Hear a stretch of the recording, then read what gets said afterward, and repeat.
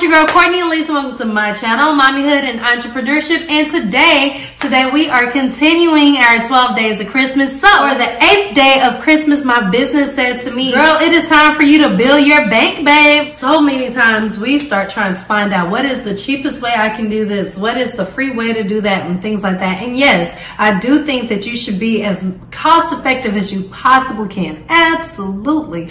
But grow your bank so that this won't keep having to be your story, honey. Grow your bank, grow your savings account, grow your business savings account, but don't grow for no reason. Don't just grow it so that you can just have money saved in the bank. Of course, you always need your emergency fund. I'm totally here for that. You always need to make sure you have at least $1,000 in the bank so that if ever there's an emergency, you can cover it. That's not what I'm talking about. Outside of that $1,000, your business needs to have a savings so that you can start doing different things. As a minority woman, it's going to be hard for you to get funding. And there are plenty of people out there who can help with business funding and things like that. But I've also heard of a lot of horror stories recently. A lot of people cutting corners and doing all these other things that don't really have so much integrity in it. And I'm not saying everybody is like that, but what I am saying is this can be prevented.